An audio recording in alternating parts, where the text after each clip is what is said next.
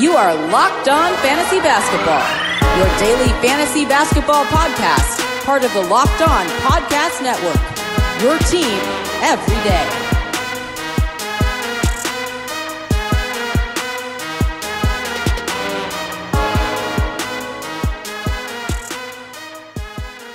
Hello and welcome to the Locked On Fantasy Basketball podcast, brought to you by Basketball Monster. My name is Josh Lloyd and I am the lead fantasy analyst at basketballmonster.com and at Yahoo Sports Australia, and you can find me on Twitter as always at redrock_bball and on Instagram at Locked On Fantasy Basketball. Today we are looking at week 11 in the NBA. Michael Bolton.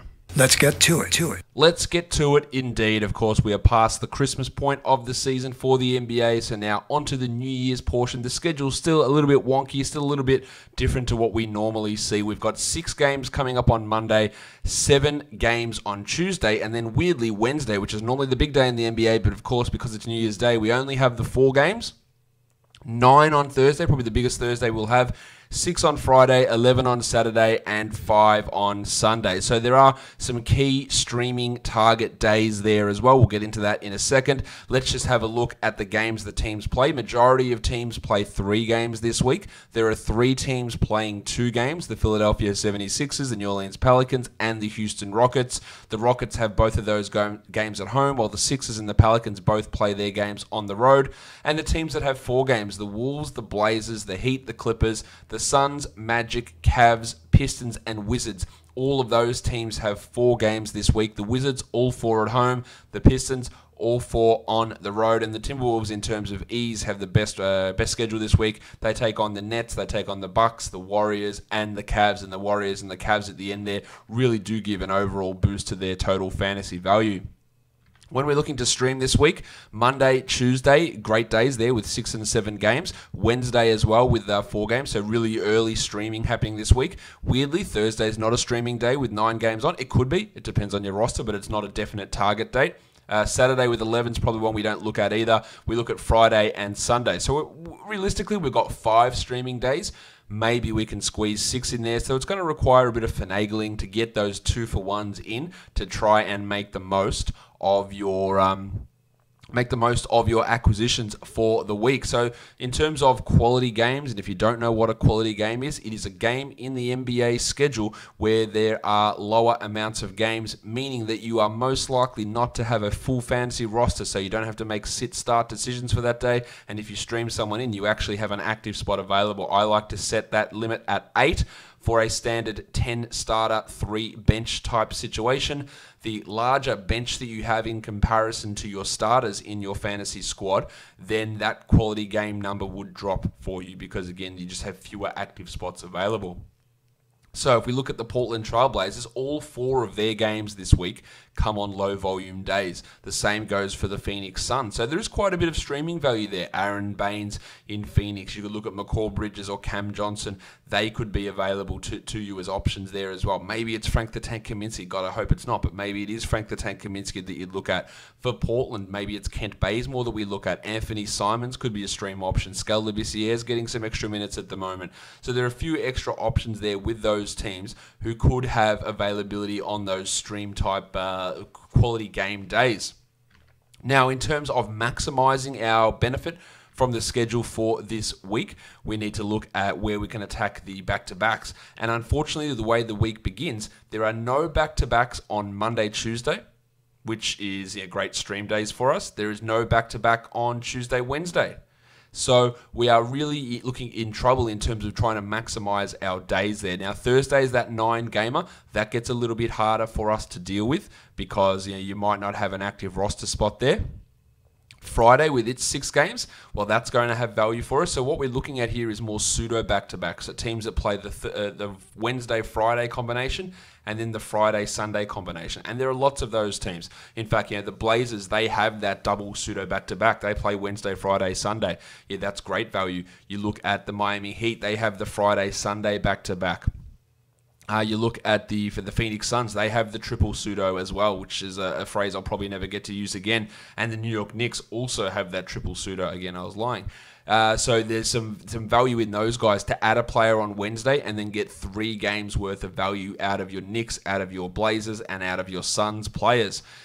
In terms of that Wednesday-Friday combination, the Orlando Magic also have that pseudo back-to-back, as do the Washington Wizards and the LA Lakers. They all have that Wednesday-Friday combination. So there's quite a bit of stream value for guys there in that group of players. Markelle Fultz, DJ Augustin, Terrence Ross from Orlando, from Washington. God knows who's actually going to be healthy and available, but it might be Ish Smith, it might be Isaiah Thomas, maybe it's the big mitten Gary Payton, maybe it's Troy Brown who's available for you to stream there. And then we look at the Friday-Sunday combination. I've already mentioned Portland's got that. Miami's got that as well. The Spur Dunk Robinson. Tyler Hero could be a stream in that option. Myers Leonard, Khalil Olynyk, potentially. Probably Olynyk over Leonard there. Derek Jones Jr. is an option there in that situation as well. Phoenix has that Friday-Saturday combination as well. Then we go down to the Knicks as the only other team who has that back-to-back or pseudo back-to-back across the weekend.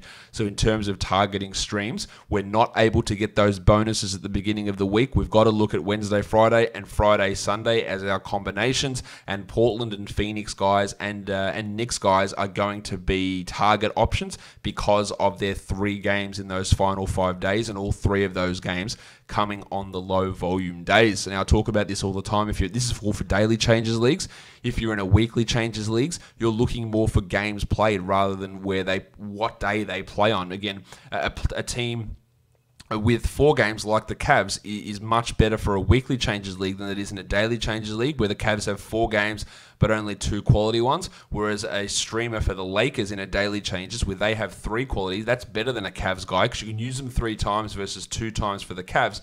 But in a weekly, then that Cavs guy, all things being equal, is going to be better than the Lakers. That is a key difference to understand what your league is, whether it's daily changes or weekly changes, and understand how that evolves or what it means for the players that you're looking to add.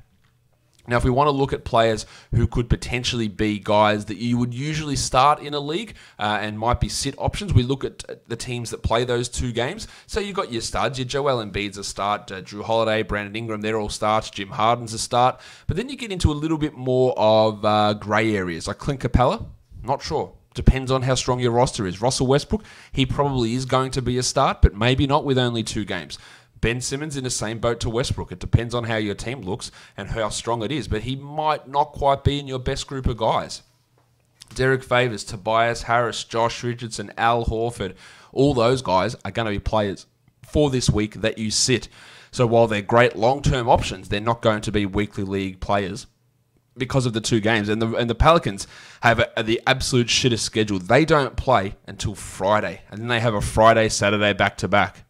So those fringe guys like Alonzo Ball, perhaps, if you added him, when you have to wait until Friday to play him, and then you don't even get that action on Saturday, most likely, because your roster there's 11 games on that day. The same might even go for Derek Favors. So it might be rough if you have those guys on your team, or if your team is led by a Harden or an Embiid, you're just going to get minimal playing out of those players. A really weird schedule. That Pelicans one especially is significantly odd, given the fact they don't play again until Friday during the week. That's a really strange schedule there for New Orleans. In terms of looking at potential stream options for weekly leagues, guys that you could add, and they might actually be start options, we look at Goran Dragic of the Miami Heat, Terrence Ross and DJ Augustin of the Orlando Magic, Ivica Zubac of the LA Clippers, Kevin Porter Jr. of Cleveland, Bruce Brown, the Shark of the Pistons, Nemanja Bjelica, depending on the status of Marvin Bagley, Damo Lee, and the little dog Glenn Robinson of the Warriors. These are all players who have the 4 or 3 games in some cases that might actually be worthwhile looking at for this week, and they could be available in your league, but you could actually add them and start them in a lot of cases for this upcoming week. Lee in particular is an interesting one. He's been playing so well, and the rumors or the whispers that you're hearing from Golden State is they're going to make every move they possibly can, and it's going to happen to get him onto the roster, and I think he'll remain in a starter's role or starter type minute load for a big chunk of this season. It has to happen yet. They have to trade someone. Maybe it's Alec Burks getting traded away. Maybe it's a waiving of Marquise Chris. Maybe it's another sort of trade, but I think they're going to be doing everything they can to get Damian Lee in to be a guy that can stick on this roster for the rest of the season. He has been really strong for them, and they're riding a wave of a 3 or 4 game win streak at the moment as well. So lots of interesting stuff there happening with the Golden State Warriors. If we look at just some other players who might be worth looking at in terms of ads who could be available for this coming week.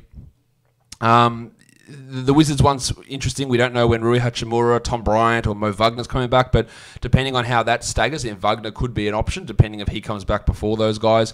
Royce O'Neal might have some value this week, with Conley likely out again, so he could be someone that we look at. Danny House, even though the 2 games makes it a little bit rough for him. Bazemore already talked about it as a good option as well with his schedule, and the Cavs with Kevin Porter Jr. makes a nice ad for this week. That'll do it for me for today's weekly preview. I'll be back tomorrow with a waiver wire show, and then back straight into Sunday's recap show.